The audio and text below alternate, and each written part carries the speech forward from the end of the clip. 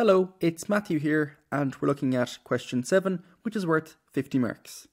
So we're shown a table with the weights of 10 dogs, and their weights on day X, which is the day that they were taken into a certain animal shelter, and then their weights a number of days later, which we're going to call day Y. So we're tasked with drawing a back-to-back stem and leaf plot to show this information. So let's have a look. The template for the stem and leaf plot has already been given to us in the question. And the numbers down the middle here, which is known as the stem, have already been written in. And now it's up to us to fill in the leaves, which are the numbers either side of the stem, which are going to be here and here. So all the first digits will be down the stem from 4 to 8. And the second digit of all the numbers will be either on the left hand side for the weights on day X, or on the right hand side for their weights on day Y. So let's begin, and we'll start with day X, starting from A and working way up to J. So our first dog, the lightest dog, weighed 4.5 kg on day X. So as I said, 4 is in the stem, the first digit, which means that the second digit, 5, must go to the left of 4, which will go here. Now, I like to always cross off the digit up at the top in the table once I've written into the stem and leaf plot. This makes sure that I don't include any digit twice, and it also ensures that I don't miss out any digit. Of course, don't do a heavy line, just do a light line through the number, just so that it's clear that you've already included that number and it doesn't need to be included again. So then we're going to do 4.9, so that's going to be 9 to the left of 5. And it is important that you start with the smallest number, closest to the stem, and then the further you go out from the stem, the larger the numbers get. So for example, 4.5, the 5 is closer in than 9, as obviously 4.5 is smaller than 4.9. So be careful there. The digits in the table we've been given are in order from lowest to highest. However, most of the time in the Leaving Cert, they are not in order, and you're required to put them in order yourself. So I've written in the 5 for 4.5 and the 9 for 4.9. And now I'm going to do the same by putting in 2 3s beside the 5, followed by a 5, and then finally a 7 for 5.3, 5.3, 5.5 and 5.7. That will look like this. And then we have 2 weights that start with 6. So we have 6.7 and 6.9. As I said, the 7 must go closer to the 6 as it's a smaller number than 9. And then the 2 heaviest dogs weighed 7.3 kg and 7.4 kg. So that means I'm putting a 3 and a 4 along the row with 7 as the stem. So that will look like this. And there we have all the weights of the dogs on day X represented on the stem and leaf plot. Now we have to do the same thing for the dogs on day Y, and the last row in the table shows the weights on day Y. So the lightest dog weighed 4.8, so it's just going to be one value in the row with 4 in the stem this time, and now it's going on the right hand side as it's day Y. So it's going to be a 4 in the stem and then an 8 as the leaf. That's the only one along the row with 4 in it on day Y. And then we have 2 values alongside 5, and that's going to be 5.4, so we're going to put 4 in.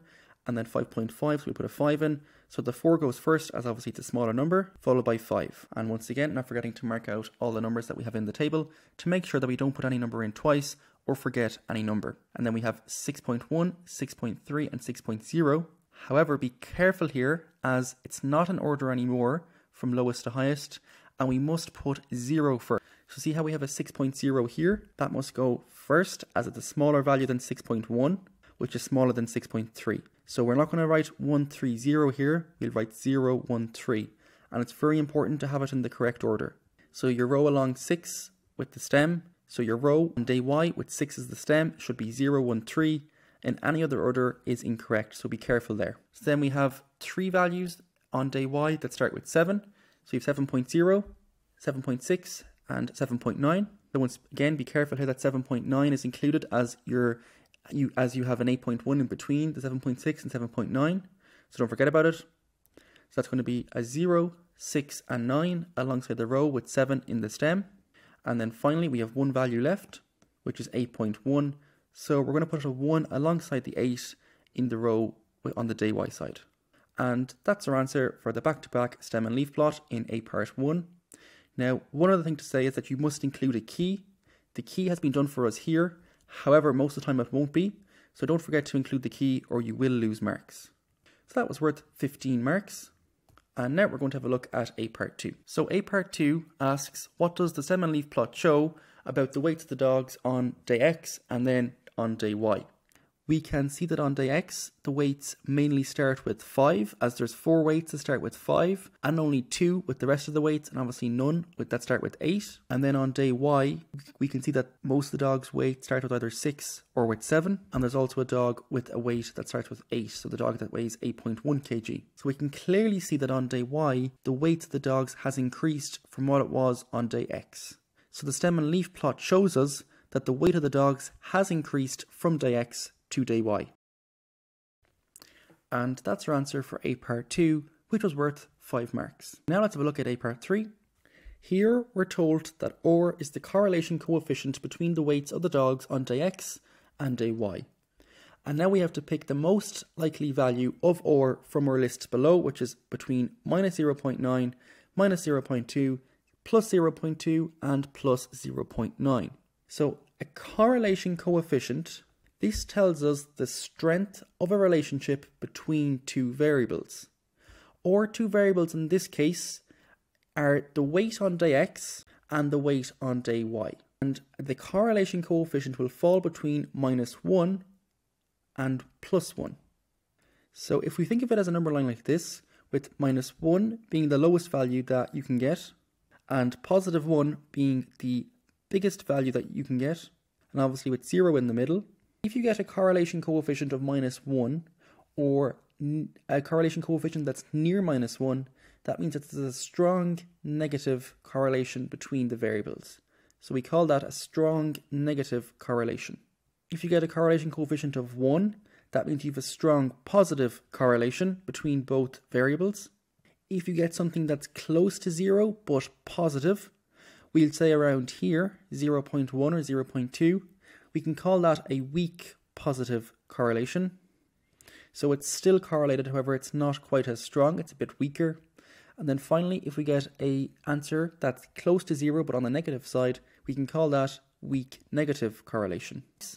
If we had a strong positive relationship between the dogs, that would mean that the heavier they weighed on day X, that would mean that the heavier they also weigh on day Y. They will still increase, and they'll still be a heavier relationship, so they're going up the whole time. Compared with the strong negative relationship, that would mean that the dogs are decreasing in weight from day X to day Y, and they're all decreasing. If it was weak negative, that would mean some of them might decrease, a few might increase, but most of them are decreasing, however not all of them. And then weak positive would mean that most of them are increasing, however not all of them. So let's go up and have a look, and we know from our answer in A part 2 that the weight of the dogs has increased from day X to day Y. So because it's increased, this indicates a positive relationship. And we can clearly see that nearly all of them are increasing, if not all of them. So that would mean that it's a strong positive relationship. So now let's place our minus 0.9, minus 0.2, 0.2 and 0.9 into the number line, and let's figure out which one is closest to 1, and in other words would indicate a strong positive relationship. So minus 0.9 is somewhere around here, minus 0.2 we can say is at the weak negative place there, plus 0.2 can be at weak positive, and then 0.9 can be somewhere up here. So we can clearly see that 0.9 indicates a strong positive relationship, so we're going to take 0.9 as the most likely value of OR. So just to recap, the weights of the dogs on day X, there's an increase in all the weights between day X and day Y. So that means it indicates a positive relationship, and as all of them increase, it's a strong positive relationship. So our answer is 0.9, as that's the closest one to 1, and a 1, if you got an answer of 1, that would mean it's a perfectly strong positive relationship, and 0.9 is closest to 1, so we're going to go with that. That's our answer for A part 3, which was worth 5 marks. Now let's have a look at part B of the question. So we're shown a table that shows the breakdown of the animals in the shelter. So we have cats and dogs, and then male or female, and we have to complete the table. So we're going to start by completing the total number of males. So we have 5 cats and 11 dogs, which indicates that we have 16 males in total, 5 plus 11. Now we know that in total we have 40 cats and dogs, both male and female. So that means that if we have 16 males, we should have 40 minus 16 females, as that will leave us with the remainder. And 40 minus 16 equals 24, so we know that we have 24 females in total, both cats and dogs. Now, we know that we have 14 cats in total from this. Let's work out how many dogs we have in total. So we have 40 cats and dogs, both male and female in total, as I said earlier. 14 of those are cats. So to work out how many are dogs, we can do 40 minus 14, and 40 minus 14 leaves us with 26. And finally, we need to work out how many female dogs we have, and then the table will be complete. So we have 11 male dogs, and in total we have 26 dogs, both male and female. So to work out how many are female, we can just do 26 minus 11, and then whatever we're left with will be the number of female dogs. And that will go in there. So 26 minus 11 is 15, so therefore we have 15 female dogs. Now we have our table complete, and that was worth 10 marks. So now let's have a look at C, and we're told that 3 different animals are picked at random from the animals in the shelter on that particular Monday, and we're asked to find the probability that the first animal picked was a cat. So remember, the probability of something is equal to the number of possible times that that particular outcome could happen. So in our case here, that's the number of times a cat could be picked, all divided by the total number of outcomes, which in our case here is the number of times any animal could be picked. So in other words, it's the number of cats over the total number of animals. So now let's go up and see how many cats we have, and also see how many animals we have in total, and then we can put the number of cats over the total number of animals, and that will be our probability. So we can see that we have 14 cats and 40 animals in total, so 40 cats and dogs, both male and female. We're going to put 14 over 40. So when you're getting the probability of something, you put P, and then in brackets, put whatever it is that you want to get the probability of. In our case, it's picking a cat. So we can put that equal to the number of cats, which in our case is 14, over the total number of animals, which is 40. So the probability of picking a cat is 14 over 40, and that can simplify down to 7 over 20. However, you will get full marks for 14 over 40, so let's stick with that. But you would also get full marks for 7 over 20 as well, just to point out. So in C part 2, we're asked to find the probability that all 3 animals picked were male dogs. So what I'm going to do here is find the probability that the first animal picked is a male dog, that the second animal picked is a male dog, and that the third animal picked is a male dog. And once we find all the individual probabilities, I'll show you what to do with them. So this time it's the number of male dogs over the total number of animals. So let's have a look. So we have 11 male dogs with 40 animals in total still. So the probability that the first animal chosen will be a male dog is 11 over 40. Now I'm going to do the same thing, except it's going to be that the second animal is a male dog. However, this one is a bit trickier, as you have to remember that you've already chosen the first animal to be a male dog. So as a result, you have 1 less male dog and 1 less animal in total. So we did have 11 male dogs. However, 1 has already been chosen, which we chose first. So that means we're left with 10 male dogs. Now we had 40 animals in total. We've taken out 1 of the male dogs, which we chose first, which leaves us with 39 animals in total. So the probability that the second animal chosen is a male dog is now 10 over 39. So it isn't 11 over 40 again, it's 10 over 39, as we've already taken out 1 of the male dogs, which we chose in the first place. Now, you may be able to tell already what the probability is that the third animal chosen is a male dog. However, I'm going to explain it again anyway. So now we've already chosen 2 male dogs. So rather than 11 minus 1, it's now 11 minus 2. As we chose a male dog first and a male dog second. So that's 11 minus 2. And the minus 2 is for the 2 male dogs that we've already chosen. And that leaves us with 9 male dogs. And we've chosen 2 male dogs, so that leaves us with 40 minus 2 animals in total. So we're left with 38 animals in total. So the probability that the third animal chosen is a male dog is 9 over 38. So now we have the probability that the first animal chosen is a male dog, that the second animal chosen is a male dog, and that the third animal chosen is a male dog. So now you're asking, what do we do with these individual probabilities? The answer is to multiply them by each other. And the reason we're doing that is because we want them all to happen together at the same time. So it's not that the first animal is a male dog or the second animal is a male dog. In that case, it would be plus. Because we want them all to happen at the same time, like you want the first animal to be male and the second animal to be a male dog, and the third animal to be a male dog, you must multiply all the probabilities together. So if that said or, so that was the first animal to be a male dog, or the second animal to be a male dog, or the third animal to be a male dog, you would plus them together, you would add them up. However, as I just said, it wants the first animal to be male dog and the second animal to be male dog and also the third animal to be a male dog. So as a result, we multiply all the individual probabilities by each other. And so multiplying those by each other, we can do that on the calculator. So 11 over 40 multiplied by 10 over 39 and multiplied by 9 over 38. So the answer is 33 over 1976, but it wants the answer in decimals to 3 decimal places. So I'm going to click S to D, and this changes it from a fraction to a decimal. I get 0.0167004. Go to 3 decimal places, that's 0.107. The 7 after the 6 will round the 6 up to a 7. So my answer is 0.017. So the probability that all 3 animals picked were male dogs is 0.017. That's my answer for C part 2. C part 2 and C part 1 are worth a combined 5 marks. Now let's have a look at part D. So part D tells us that 9 female cats were put in 9 separate pens, and we have to work out the number of different possible arrangements. So all the different ways that the 9 cats could have been arranged.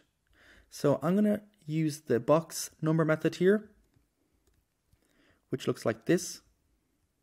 So I have 9 boxes here. Think of those as the 9 separate pens. So I have 9 female cats starting off. Let's think of it. In the first pen, I have 9 different options to pick from, as in I have 9 cats to pick which one to put into the first pen. So let's write 9 into the first box here. So that means in the first pen I have 9 options.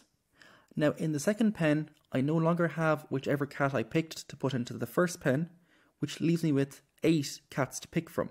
So I have 8 options for the second pen, so let's write in 8. Now for the third pen, I no longer have the cat that I put into the first pen, or the cat that I put into the second pen, so I'm left with 7 cats left. And then I have 6 cats to choose from in the fourth pen, 5 in the fifth, 4 in the sixth, 3 in the seventh, 2 in the eighth, and finally I'll only have 1 cat left to choose from in the final pen. So I have 9 in the first, 8 in the second, and so on, all the way down to the final pen, pen number 9, where I just have 1 option, which is the last cat left. So now I'm going to find how many different arrangements that we could get. So now to work out the number of different possible arrangements, I'm going to multiply all of these by each other. So 9 by 8 by 7 by 6 by 5 by 4 by 3 by 2 by 1. Now you may recognize this as actually that's equal to 9 factorial. So 9 factorial is equal to exactly this, 9 by 8 by 7 all the way down to by 1. It's the same with any factorial, so 6 factorial is 6 by 5 by 4 by 3 by 2 by 1. 3 factorial is 3 by 2 by 1. So 9 factorial is just 9 by 8 by 7 all the way down to by 1. So I can rewrite that as 9 factorial. And I can do 9 factorial on my calculator. You just click in 9 and then click shift and then click the button that has x to the power of -1. Make sure you've clicked shift already, as you'll see x exclamation mark above the x to the power of -1. That means x factorial. And I get 362,880. Now if you're not really sure about the factorial thing, that's okay. You can also type in 9 by 8 by 7 by 6 by 5 by 4 by 3 by 2 by 1, and you should also get 362,880. And that's our answer for part D, and that's worth 5 marks. So part E says that 10 animals left the shelter by the end of the week, and no new animals had been brought in. We're also told that if you picked an animal at random at the end of the week, the probability of picking a dog would be 11 over 15. Then we're tasked with working out how many cats left the shelter during the week. So the first thing is, we had 40 cats in the shelter at the start, okay? We had 40, now 10 left. So now we have to work out how many animals we have left in the shelter. So that's simple, we had 40 and 10 left, so that's 40 minus 10. That leaves us with 30 animals in the shelter. So now we have 30 animals in the shelter. And we know that the probability of picking a dog is 11 over 15. That means 11 over 15 of the animals in the shelter are dogs. So now to work out how many dogs we have, I can multiply 30 by 11 over 15. And I can do that on my calculator. And I get 22. 22 dogs remaining in the shelter. We have 30 animals in the shelter, and 22 of those are dogs. So now to work out how many cats we have, as remember we only have cats or dogs, we can just take away 22 from 30, that gives us 8. However, be careful because the question asked how many cats left the shelter, not how many cats were left, or not how many cats were remaining. So now let's see how many cats we had before the 10 animals left, and whatever the difference is between the cats that we had and the 8 cats that we have left now, that will be the number of cats that left during the week. So we can see here that we had 14 cats, and now as I said we have 8, so we can do 14 minus 8, and that's 6. So that means 6 cats left the shelter during the week. That's our answer, 6 cats left during the week. So that's the answer for part E, which was worth 5 marks. And that's the final part of the question and the end of the video. Thank you very much for watching, and I hope I helped.